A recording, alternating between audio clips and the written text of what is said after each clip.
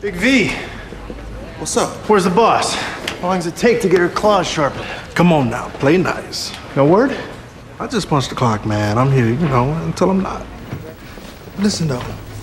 Remember I told you about my girlfriend? Works in a warrant room in Brooklyn? Yeah, Chantel, she okay? She's fine. But last night I was talking to her on this case, and she started tripping. Tells me just a couple days ago, there were some people at the office looking for some paper on your boy. Papers that go way back, like 15 years. On Rodriguez? Nah, your witness, Pedro Morales. Thought you should know. So you down, white boy? Yeah, that's why I'm here. Everyone wants in, but don't want to do nothing to earn it. That ain't me. I'll put the work in. Believe that. Let's see about that. Get in the truck.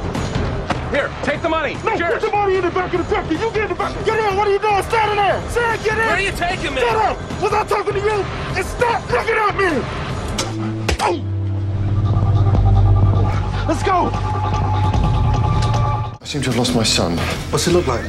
He's about this big, wearing well, a pimp's outfit. Haven't seen him, but there are tons of kids around. You might want to check the nurse's station. Okay, thank you. How long ago was this? 17 minutes. What could it be at this time of night?